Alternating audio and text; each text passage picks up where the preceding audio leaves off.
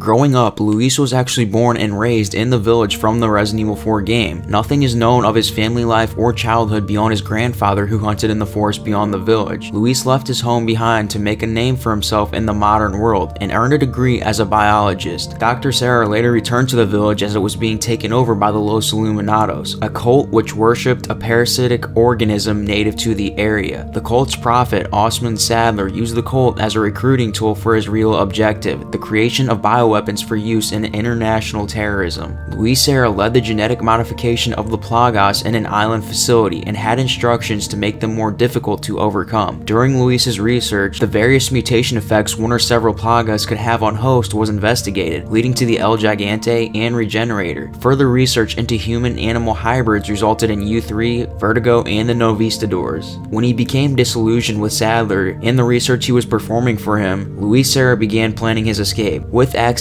to the internet, he attempted to contact a friend he met at the university, hoping he would send help. Instead, he found himself in contact with Ada Wong, then a member of the organization, who had access to the friend's email after his death. The organization successfully infiltrated the cult with Jack Krauser, but would later send Ada Wong to serve as Luis Sera's partner. In his escape from the island, Luis stole a test tube containing an egg of the dominant subspecies, which he was to hand over to Ada Wong. Dr. Sera was later kidnapped by Chief Mendez's forces as he made his way through the village and was sealed in a cabinet to be interrogated later. Sadler refused to allow his execution until the location of the test tube was revealed. This opened up a window for his escape when the decision was made to take him to a camp with a fellow prisoner, Leon Kennedy. Luis Sera was aware of the operation regarding rescuing Ashley, but refused to divulge his identity to Leon Kennedy, instead claiming to be a police officer taken captive by the group and overhearing their conversations. The two worked together on several occasions to subvert Los Illuminados and, with Ashley, made their way into the Salazar castle. Unfortunately, Sadler eventually caught up to Luis Sera and impaled him through the chest with his tentacled tail. Shortly before his death, Sera helped Leon by giving him pills to suppress the growth of the plaga in his body, as well as leaving behind all the research notes scattered throughout the castle and island complex.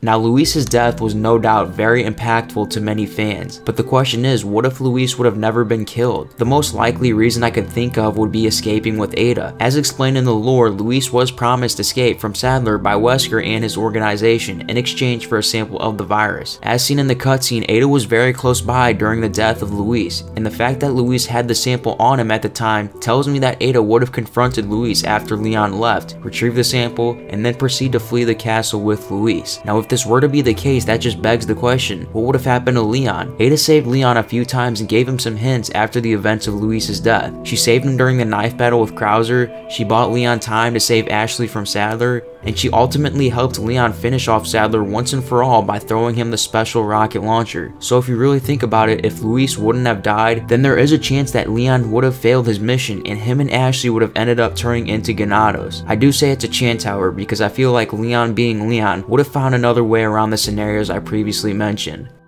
Another possibility I could see would be the game ending at the castle. Leon and Luis were on good terms, and it seemed like Luis was eager to help find a cure for Leon and Ashley. With Luis being alive, he probably could have been able to develop a cure for the virus by himself before Ashley was kidnapped, considering he was a very smart biologist that is very familiar with the virus after slaving away for Sadler. From here, they could have took a boat to escape back to the US and inform the president what was happening. From here, many troops could have been sent to neutralize the rest of the threat in the village, the castle, and on the island, and finish off Sadler once and for all.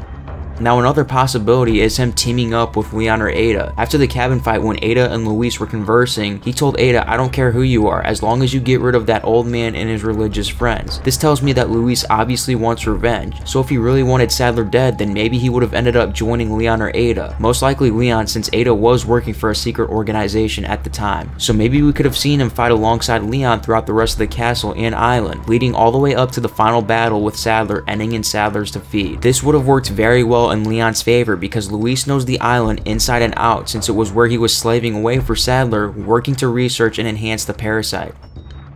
But anyways, there you have it. These are just a few theories on what could have potentially happened if Luis was never killed. If you ended up enjoying the video, make sure to subscribe for more Resident Evil content like this. Thanks for watching. I really hope you guys enjoyed, and I'll see you next time. Peace.